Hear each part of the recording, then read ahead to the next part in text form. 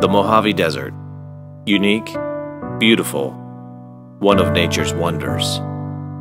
Home to some of the most unique geological formations on the planet, the Trona Pinnacles. Frequented by overlanders and off-road enthusiasts, these limestone spires will evoke a sense of otherworldliness. Sequoia National Forest.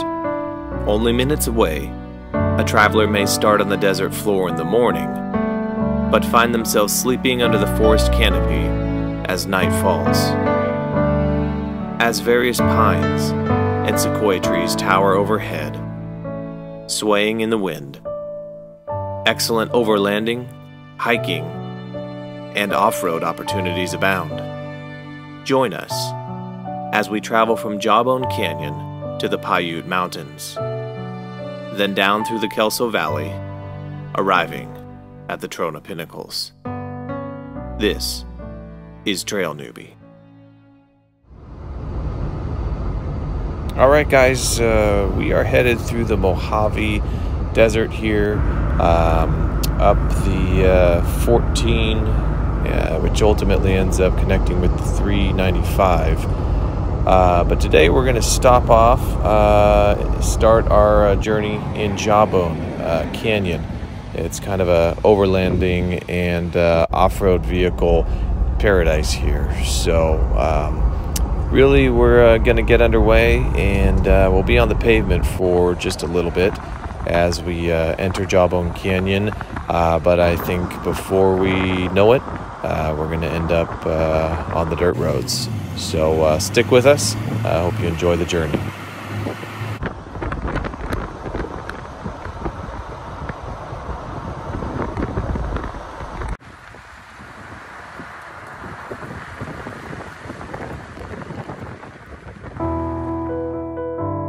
Jawbone Canyon is an off-roader's paradise. Dirt roads and trails carve distinct stripes into the surrounding landscape. Managed by the Bureau of Land Management and supported by the Friends of Jawbone organization, it's easy to see why this gem of the desert is so popular.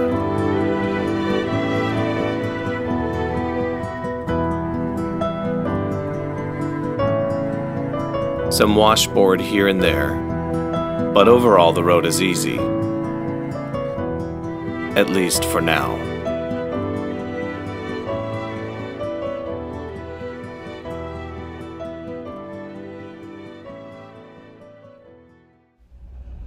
Alright, so we are just about a couple miles in, going up Jawbone Canyon Road. Very nice drive thus far. As I mentioned before, just about any four-wheel drive vehicle could do this, maybe even some two-wheel drives with high clearance, and you'll see why a little later on as we run into just a little bit of more difficult terrain as we start heading up the mountain. So very scenic and enjoyable. We're making our way over this first set of hills where we're going to drop down here to the Kelso Valley, where it was pretty windy, not going to lie. So you got to be ready for that, and it's obvious there why they have the wind farms off on the hills. But it's not long after that we start heading up the hill. The trees start to change into oak trees from the desert landscape, and then once you start to get beyond those oak trees, obviously we start getting into the pines as we get closer to Sequoia National Forest.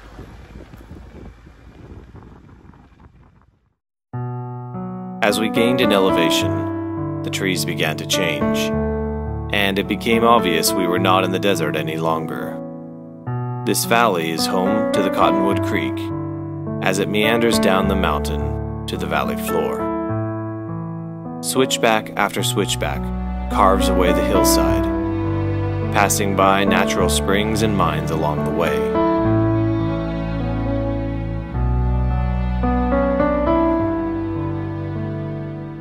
We didn't encounter a single other vehicle, a telltale sign that you've got to be committed to this more lengthy journey of around 31 miles.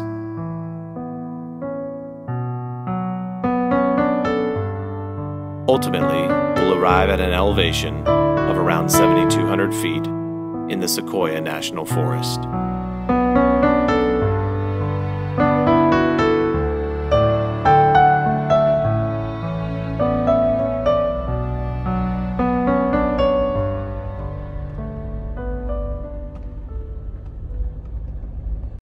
Well, here's a really cool stop, as the Pacific Crest Trail actually crosses over Jawbone Canyon Road several times.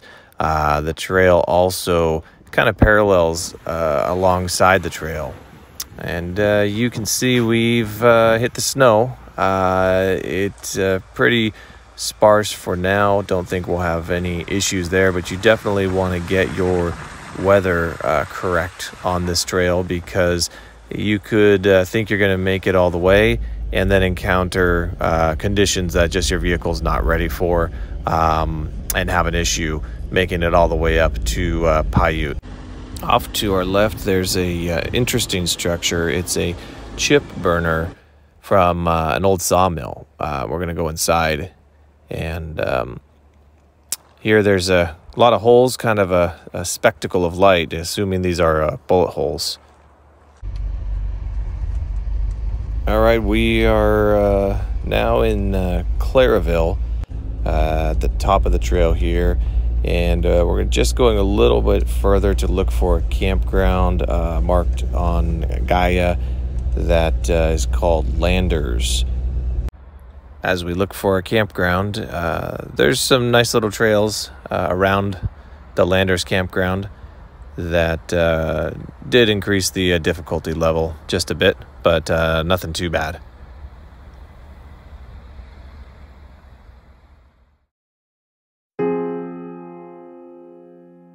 What causes some of us to thirst for adventure? To forego the typical comforts of home, to get out into the solitude of nature. It's a lot of work, a lot of packing, gear, and time and preparation.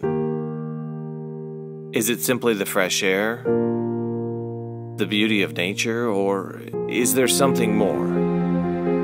Perhaps this can be answered in many ways. I know for me, it's to do something different and expect a different outcome. If we keep doing the same thing and think somehow the world around us will change its ways to accommodate our needs, we'd be fools. 2020 pushed me into a new realm, a new mindset, one that will forever be a part of me.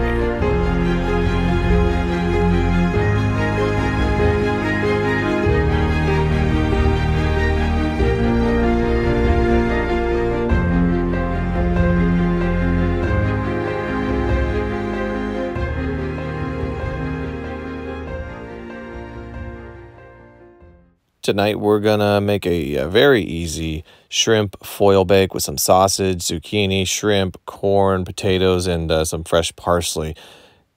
Get it all here in some tin foil and onto the fire. And let's see how this turns out. I can't even tell you how good this smells and tastes. Look at all those colors. This is a great, easy meal. Fire is perfect tonight. It's time to turn it in and see what tomorrow brings. We woke up this morning and looks like we got a light dusting of snow. It's a little more like kind of freezing rain, not your traditional snowflakes that fell. So pretty cold here this morning. A little bit of a weather front coming in, so we are actually packing up. And we're going to skip breakfast this morning, just settle for some coffee, head down the trail. What I didn't tell you yesterday is that Jawbone Canyon Road dead ends into Piute Mountain Road, where you take a right and head over towards the Landers campground. We're going to continue on Piute Mountain Road and take us down the backside of the mountain.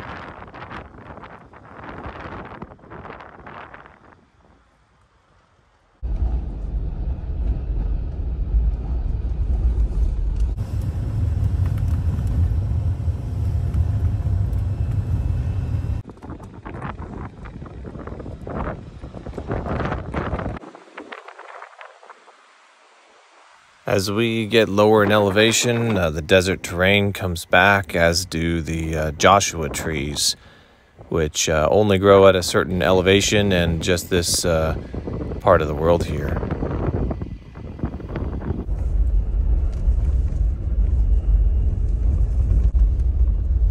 Piute Mountain Road dead ends at Kelso Valley Road at a historical area, mining town that was called Sageland.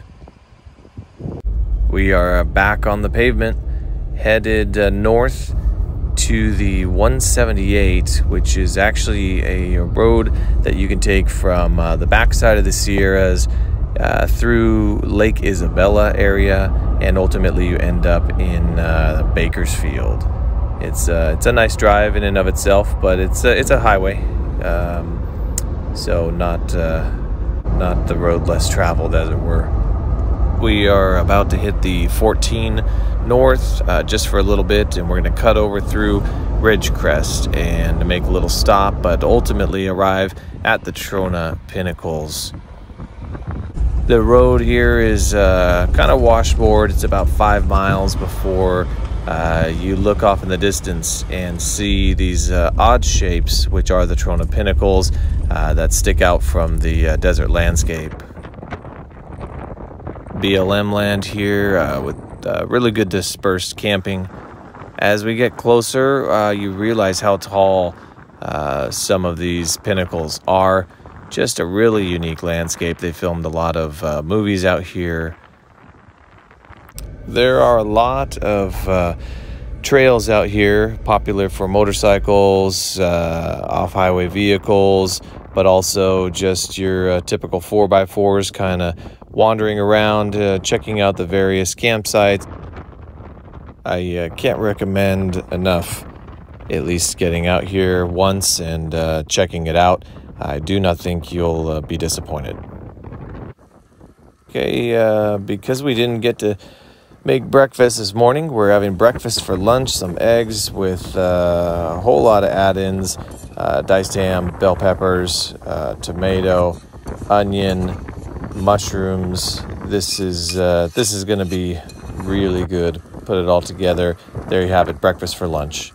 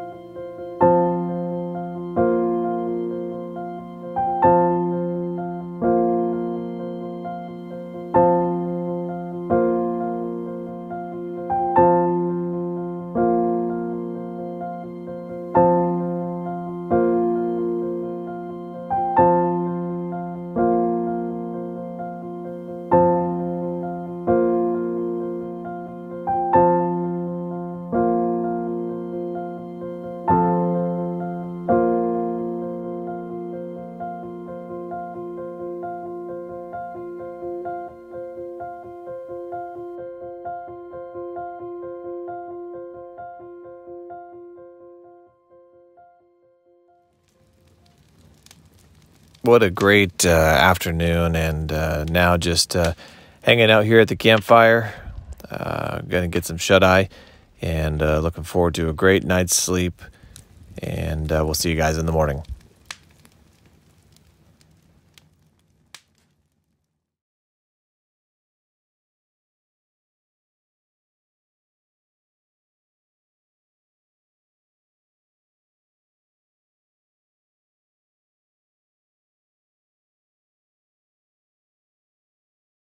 Morning here is just perfect.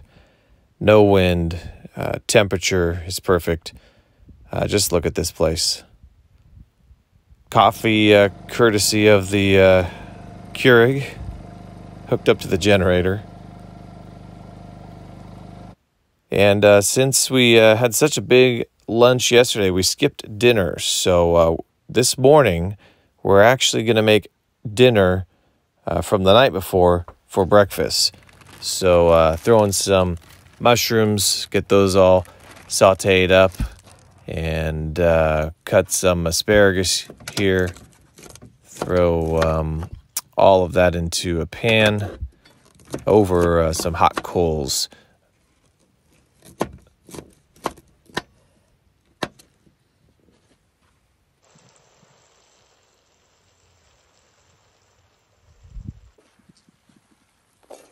Oh, this looks great.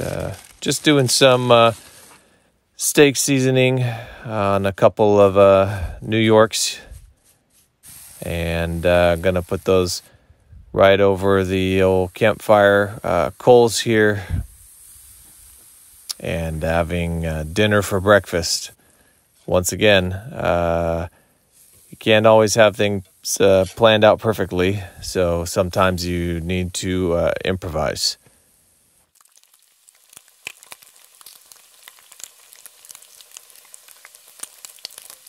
There you have it, guys. Yesterday we had breakfast for lunch. Here is dinner for breakfast.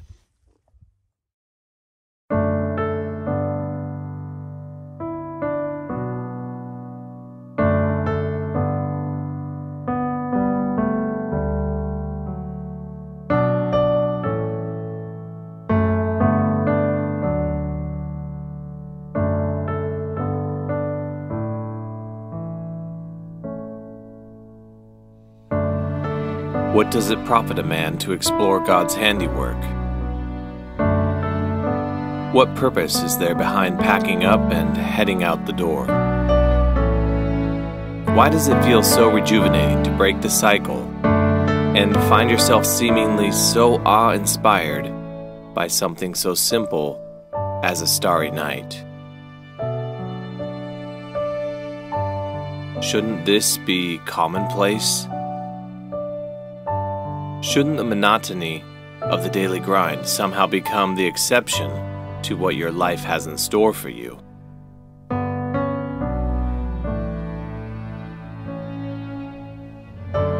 While we've all fallen victim to the patterns of our lives, that doesn't mean we're stuck in this cycle. Breaking the mold is easy. It just requires taking the first step. A year ago, I never would have dreamt that I'd be so enthralled by the prospect of exploring the deserts and mountains of California. Now, I can't stop dreaming of what's to come.